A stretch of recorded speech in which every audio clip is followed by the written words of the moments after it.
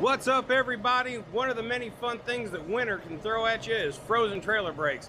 Now, although if you're going to fix these yourself, it's liable to cause a couple of other things to freeze up.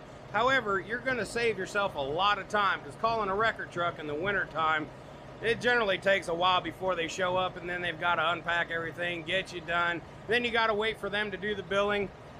We're going to go over all the steps you need today to just take care of this yourself. I'm John with Translines Inc., and this is OTR Survival. Oh yeah, it's on. Let's go! If you are watching this show, that means you want to know how to become a professional. Oh shit! Like me. Now, rule number one, if it's below freezing, do not set your trailer brakes. That's what allows them to stick together.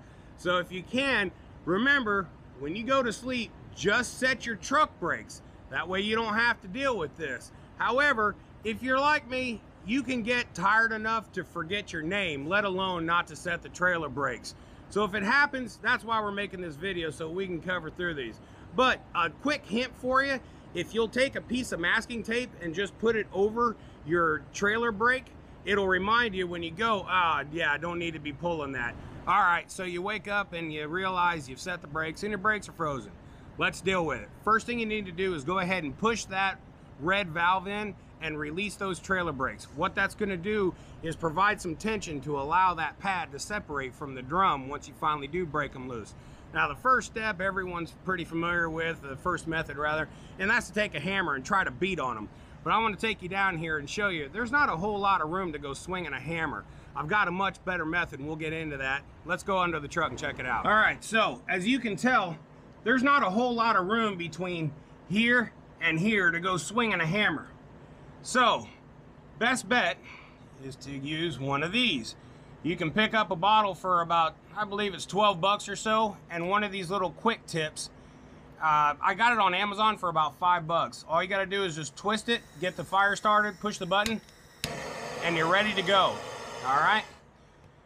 Now, with this method, we don't want to set the brakes on fire. We simply want to heat them up so that they'll release. Go ahead and run your heat right along this edge line here where the pad meets the drum, and on top of the pad itself. That metal will evenly heat up. Again, don't leave it on too long. Keep in mind, you're using a torch, so if you center that heat in one spot, it'll heat up real quick, and you'll be liable to start burning a few things. So just run it back and forth, nice and gentle. It will heat up and it'll eventually release. So you can just go to each one of these pads and release them. Now, sometimes not all of them will be stuck. You're just got one that's locked or maybe two, but obviously when you get down here, you'll be able to survey that once you figure it out. Now, keep in mind, the first thing you're gonna wanna do is clear away the massive amount of snow that's probably built up in between those brake pads and that drum. The easiest way to do that, you would think, is to heat it up and just let it go. No, it takes forever to try to do that. If you can, get yourself a little mini pry bar, and with your hammer, it's a whole lot easier to just use that wide wedge and bust that apart. I've also used a paint scraper, and exact same trick. I just find the little mini crowbar seems to last a lot longer, and it's not so easy to bend or bust. So I hope this helps you out.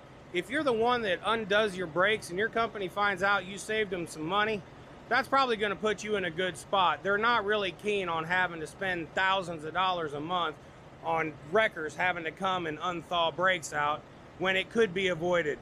So until next time, thanks for watching. Take some time to have fun. Catch you on the next one. Bye-bye.